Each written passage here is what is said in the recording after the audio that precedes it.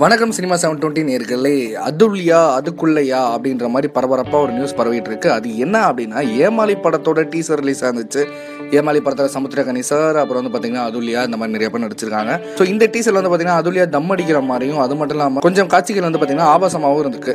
So இதனால் என்ன பண்ணிருக்காங்கன்னா, ரொம்ப அதிர்ச்சி அந்த ரசிகர்கள் ஏற்கனவே ஒரு படம் நடிச்சம்மா காதல் கண் கட்டுது அப்படின்னா அந்த படத்தில் ரொம்ப ஹோம்லியாகவும் வெறும் கண்ணில் மட்டும் பேசி பல இளைஞர்களோட மனசில் இடம் பிடிச்சிருந்தா. ஆனால் இப்போ வந்து பார்த்தீங்கன்னா ஏன் இப்படி மாறின அதுல்யா அதுக்குள்ளையா அப்படின்ற மாதிரி ரசிகர்கள்லாம் கேள்வி எழுப்பியிருந்தாங்க.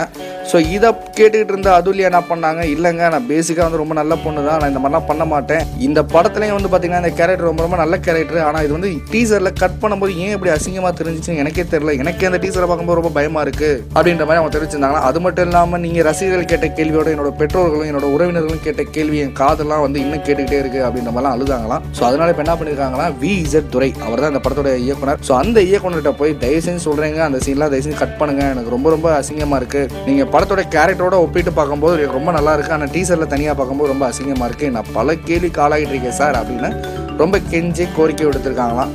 அதுக்கு டேரக்டர் சொன்னாரா, இல்லம்மா இதெல்லாம் கேட்டு தான் நீங்கள் நடிச்சிங்க, அதனால் கண்டிப்பாக இந்த சீன் வந்து இருக்க தான் செய்யும், வேணா டீசர் 2 அல்லது ட்ரெய்லரில் வந்து பார்த்தீங்கன்னா நான் குறைச்சிக்கிறேன், ஆனால் முழு நீள படமாக பார்க்கும்போது அந்த கேரக்டர் ரொம்ப பாசிட்டிவான கேரக்டர் அப்படின்றது ஆடியன்ஸ் புரிஞ்சுக்குவாங்க, உங்களோட உறவினர்களும் புரிஞ்சுக்குவாங்க அப்படின்ற மாதிரி ஆறுதல் தெரிவிச்சிருக்காங்களா. இது எப்படியோ பட் ஆனால் சினிமாவில் ஒரு லோ பட்ஜெட் படத்துலேருந்து ஒரு ஹை பட்ஜெட் படத்துக்கு வரும்போது நடிகைகள் வந்து இந்த அளவுக்கு மாறுறது வந்து பார்த்தீங்கன்னா ரசிகர்களுக்கு மிகப்பெரிய ஏமாற்றத்தையும் மிகப்பெரிய அதிர்ச்சியை தான் கொடுத்துட்டு இருக்கு. மேலும் சினிமா சிலப்பட செய்தியை தெரிஞ்சுக்க சினிமா 720 சேனலை சப்ஸ்கிரைப் பண்ணுங்க. இந்த ஃபோட்டோ வீடியோஸ்லாம் நீங்கள் பார்த்துருப்பீங்க, அதை நினச்சி நீங்கள் ஏதாவது அதுல்யாக்கு சொல்லணும் அப்படின்னு ஆசைப்பட்டீங்கன்னா தாராளமாக கமெண்ட்டில் தெரிவிக்கலாம்.